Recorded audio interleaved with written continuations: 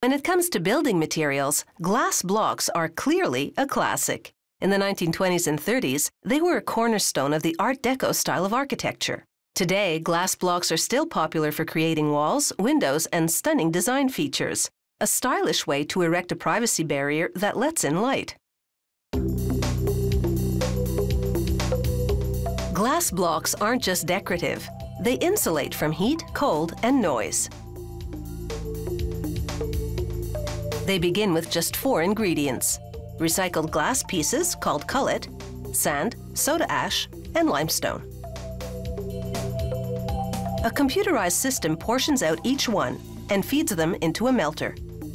This giant furnace heats the batch of ingredients to a fiery 1500 degrees Celsius, transforming them into molten glass. The melter pumps out enough molten glass to make 1/2 block at a time. Automated shears slice it off.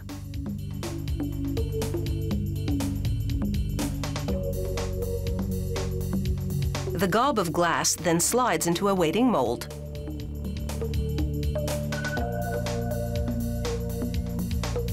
A plunger pushes the gob down, spreading glass throughout the mold cavity. Its waffled surface imprints that pattern into the glass.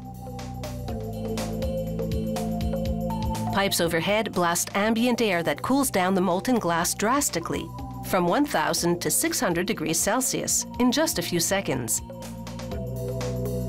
This way, they don't lose their shape when this retractable arm extracts them from the mold and lays them on a conveyor belt leading into a sealing machine. This is where 2 half blocks join together to form a full block.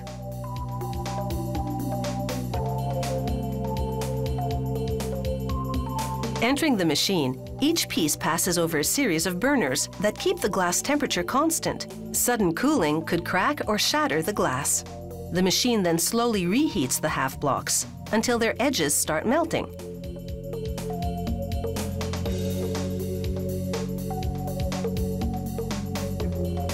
They enter the part of the machine called the squeeze station. There, an automated press forces a top half and bottom half together. Their melted edges fuse, forming a single block.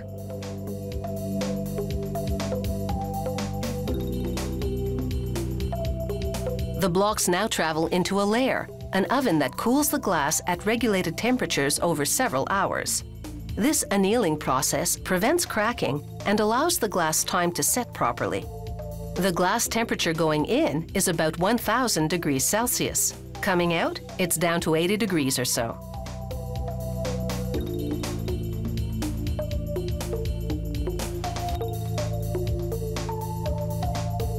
The blocks are now ready for inspection. Workers use digital alignment gauges to make sure both halves are flush. Then they run a straight piece of steel along the block's surface to check for any distortion. Each and every block must meet precise standards for both size and shape. This finished block is a 19 centimeter square that's 10 centimeters thick. Building with glass blocks is similar to building with bricks.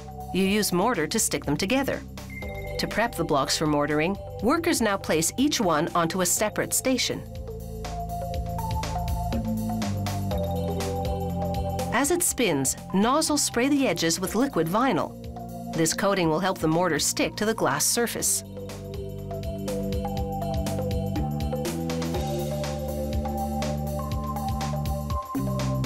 Just one last step. An inkjet printer applies the product code along with the manufacturing date and time.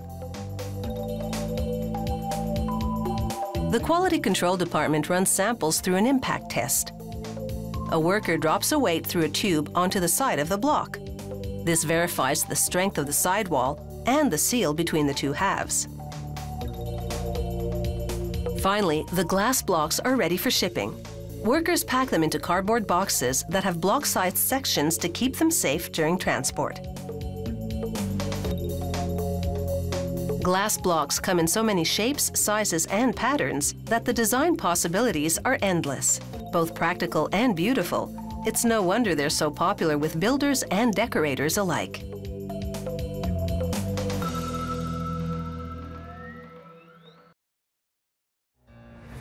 never slow up, no I don't take shit, I got no love